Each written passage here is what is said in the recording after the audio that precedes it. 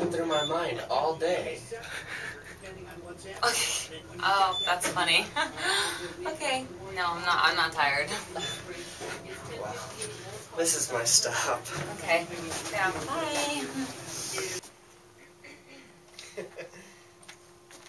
Hello?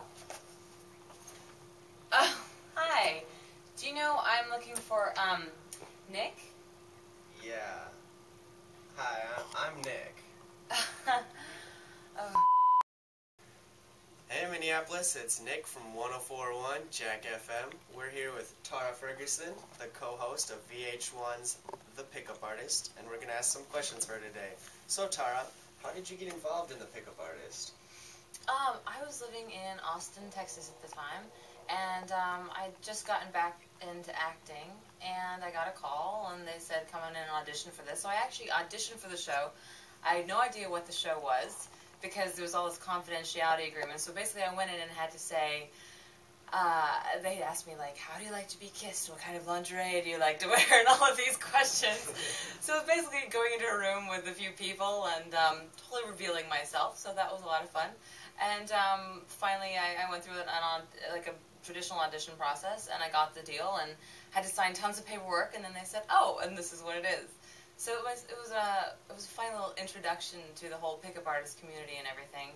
And I did the show, and the show went really great, and I became really interested in pickup. Alright, well, for the men out there, do you got any suggestions for the wannabe pickup artists? There's so many. The wannabe pickup artists. There is a formula that really works. It's not always going to work. It's going to work with some women. It's not going to work with others. But underlying of the formula is negs, like throwing kind of a negative comments, like, I like your hair, is it real? And there's so many different things that you can do to help your game and to help you pick up a woman. But really when it comes down to it is your confidence level inside, how you feel about yourself, you being secure in your own body, and going out there and having fun and not being connected to the result. Just be yourself. Exactly. What's your favorite dance move? How about that? My favorite dance move.